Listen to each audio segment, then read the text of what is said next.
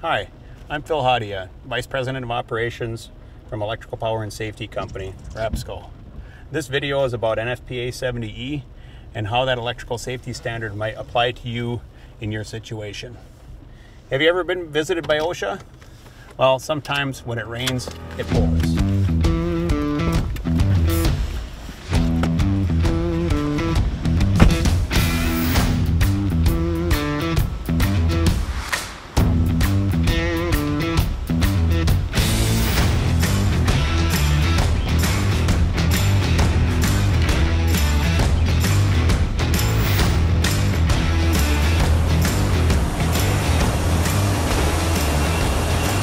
When it comes to electrical safety and NFPA 70E, we get faced with two looming questions.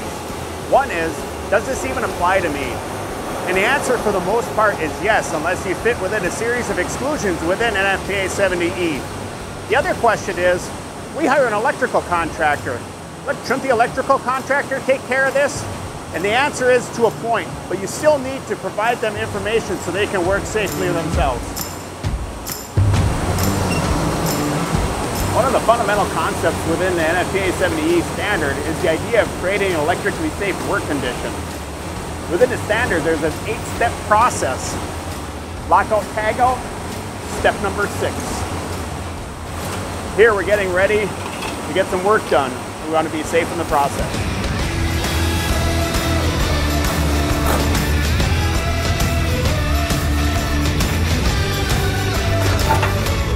When doing electrical work, a proper risk assessment is vital. In this situation here, by looking at the arc flash label, we can tell that we're working on 480 volt equipment. And we can also tell what the approach distances are for people in the area. It includes the incident energy level, and also it tells us what type of PPE we need to wear if it's an arc flash hazard area. So using this information, the electrical worker is able to properly get themselves ready to work on the equipment.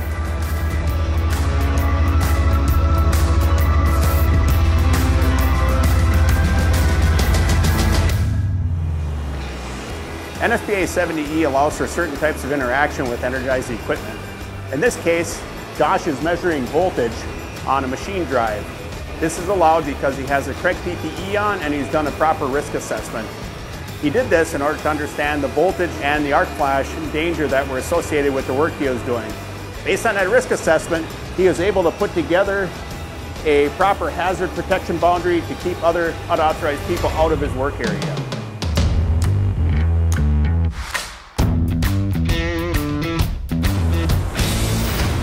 So how did this all happen? It all started with an arc flash incident energy analysis.